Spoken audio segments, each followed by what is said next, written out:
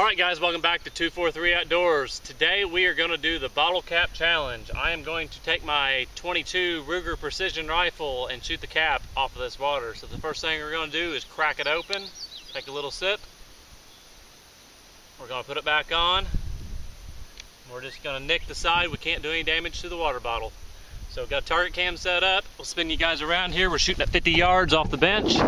So there's where we'll be shooting from. And there's the bottle. So let me run back down range, get this other camera fired up and see what we can do.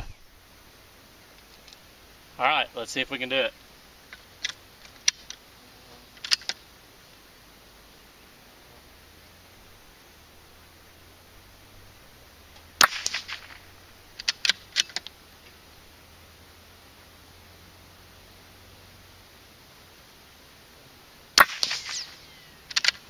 Alright, we popped the cap off. Let's run down and see what we did.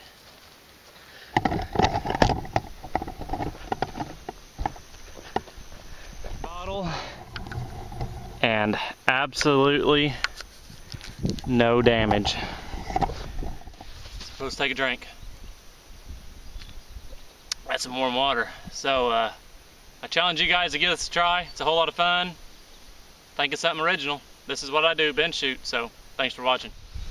Hey, I just found the bottle cap. There's no damage to the cap. It's just got a little bit of a, get the focus there, just a black mark right there is all it done to it. So thought you guys might want to see that.